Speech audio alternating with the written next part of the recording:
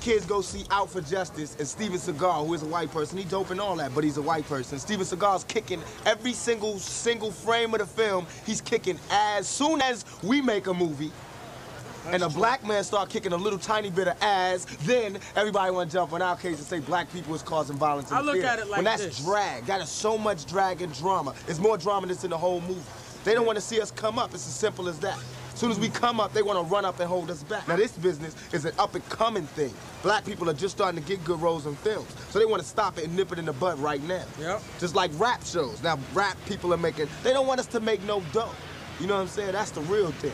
They want us to stay low and just be kids with a little cup on the street corner getting coins thrown in it. As soon as we start cashing checks, everybody start getting broke necks and wanting to stop it.